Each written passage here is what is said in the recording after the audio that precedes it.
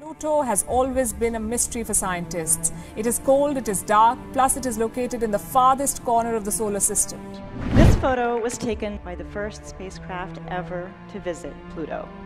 The President, Council and Fellows of the Royal Astronomical Society sending the Lowell Observatory their heartiest congratulations on the great discovery of the trans-Neptunian planet. Imagine the night sky, the moon hanging high and 5 classical planets doing their celestial dance. But wait, astronomers armed with telescopes uncovered a mysterious 6th player. Uranus, identified by Sir William Herschel in 1781, it threw the cosmic community for a loop.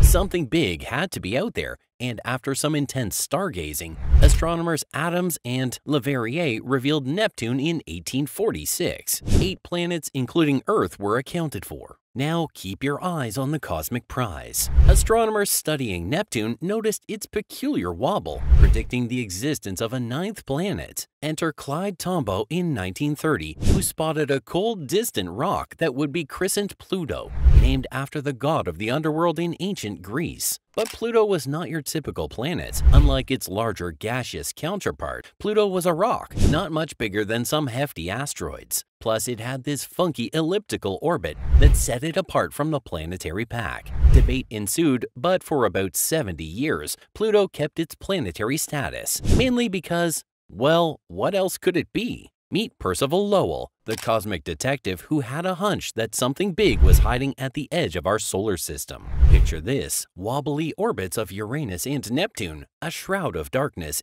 and Lowell tirelessly peering through the Flagstaff, Arizona Observatory. He was on the hunt for the elusive Planet X, a mysterious 9th planet causing cosmic chaos. Now, fast forward to the winter of 1930. Enter Clyde Tombaugh, a 24-year-old observatory assistant armed with patience and determination. As he meticulously compared night sky photographs, he spotted a tiny speck of light moving against the starry backdrop. Bingo! It was Planet X, exactly where Lowell had predicted. March 13, 1930, the Lowell Observatory announces the discovery of the 9th planet on its founder's birthday. And kudos to an 11-year-old English schoolgirl, Venetia Burney, who suggested the name Pluto, beating out contenders like Minerva and Erebus. But as astronomers got to know Pluto better, it turned out to be the oddball of the solar system. Its orbit was a wild ride, the most elliptical and tilted of any planet. Imagine this: during its 248-year journey around the Sun, Pluto swung inside Neptune's orbit. And here's the kicker: despite early rumors that it might be bigger than Jupiter, Pluto is tinier than Earth's own moon. As astronomers scratched their heads, wondering if Pluto got VIP access to the planetary club based on inflated credentials, a bombshell dropped in 1992. MIT scientists Jane Liu and David Jewett discovered the Kuiper Belt, a celestial junkyard beyond Pluto's turf. Hundreds of Pluto-sized buddies were hanging out there, raising some serious celestial eyebrows. Fast forward to 2005, enter Mike Brown and his Caltech crew.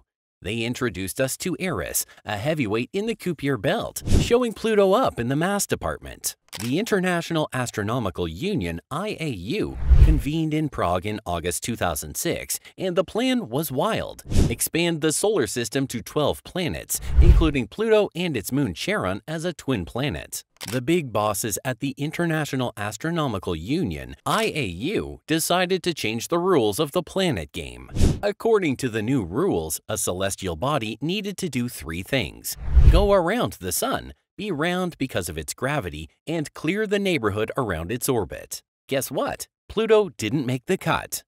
This meant Pluto was no longer a planet. It was like Pluto got a cosmic pink slip at the age of 76 because it didn't have enough gravity power to control the space around it. Enter a cast of characters: Quaoar, Sedna, Orcus, Makemake, and others. These distant rocks raised an eyebrow or two. Were they also planets? The plot thickened in 2005 with the discovery of Eris, a rock that not only resembled Pluto but seemed to outshine it. So the big question is, did our solar system boast 8 planets, 10, or perhaps even dozens. The International Astronomical Union, IAU, convened in August 2006 to settle the score. Picture a room full of astronomers grappling with a decision that would reshape our cosmic understanding forever. The verdict was in, folks. The IAU realized that all major planets had something in common. They cleared their orbits of celestial clutter. But Pluto, well, it had companions, cosmic buddies hanging out in its orbital neighborhood. The conclusion? Pluto didn't make the planetary cut anymore. Pluto, along with its buddies Eris, Ceres, Makemake, and Haumea, got a new title, dwarf planet. Some scientists thought this was a win for science, but for many of us who grew up thinking there were 9 planets, it felt like a space heartbreak. Imagine this. A model of Pluto on a sidewalk in Washington, D.C. became a sort of a space memorial. People put flowers around it, taped rest in peace cards, and even wrote a note saying, "We'll miss you," on behalf of the 8 remaining planets. It was like Pluto was a beloved character in our cosmic storybook, and suddenly it was gone. A lot of folks couldn't accept it, and the streets became a marketplace for t-shirts shouting, "Pluto was framed," and back in my day, Pluto was a planet. Things got so wild that an astronomer named Mike Brown, who found Eris, wrote a whole book about how I killed Pluto and why it had it coming. Talk about a cosmic drama. For those who grew up with Pluto in their science books and on space-themed stuff, it was a big deal. Some people questioned the IAU's decision because only a small group of scientists voted on Pluto's fate. The heartbreak was real. But guess what? Pluto is still making cosmic headlines. In 2015, NASA's New Horizons spaceship flew super close to Pluto, taking amazing pictures and sending back cool info. It even had the ashes of Clyde Tombaugh, the person who discovered Pluto, on board.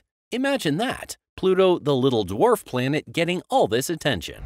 More than a year later, New Horizons is still sending back stunning pics of Pluto. Forget about the dwarf label. Pluto has mountains made of ice, frozen plains, and get this, a bright heart shape near its belly. Pluto's got some serious cosmic charm, and whether it's a planet or a dwarf planet, it's still stealing the show in our solar system. Over a year post-flyby, New Horizons is still beaming back mind-blowing high-res pics of Pluto. Turns out, our little rock in space is more lively than we thought. Picture water ice mountains, frozen nitrogen plains, and, wait for it, a bright heart-shaped region just above its equator. Pluto's got style, and it's a welcome revelation for Pluto lovers everywhere. So whether it's a planet or a dwarf planet, Pluto's journey is far from over. The cosmic controversy might still be smoldering, but one thing's for sure. Pluto's heart is shining bright in the vastness of our solar system. Keep dreaming among the stars, space enthusiasts. And that's a wrap. How fair do you think it was to Pluto? Share your thoughts in the comments. If you enjoyed this content, don't forget to hit that like button and subscribe for more.